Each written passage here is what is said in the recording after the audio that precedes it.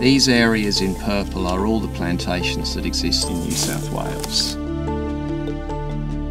Within these plantation areas, these remnants are incredibly important. They are connected to the native forests outside the plantation area.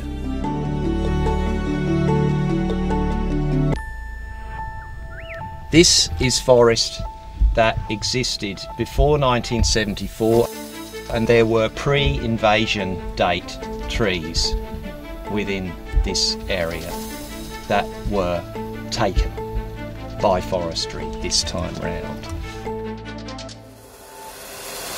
It's really empowering to just see how much we can learn and what can be done to actually protect our forests from logging. It all starts with investigative online work. Once we get a good overview, then we go into the forest and we verify on the ground. We can actually see the large trees and verify them, and that's the ground truthing. 153. And when we get all this information, we report it to the authorities, and then they have to act. And that is how we can save our natural forests. What was once intact forest and home to many threatened species, including the koala, is now wasteland. But we can stop this, and we need your help. We need you to become a citizen scientist and adopt a plantation.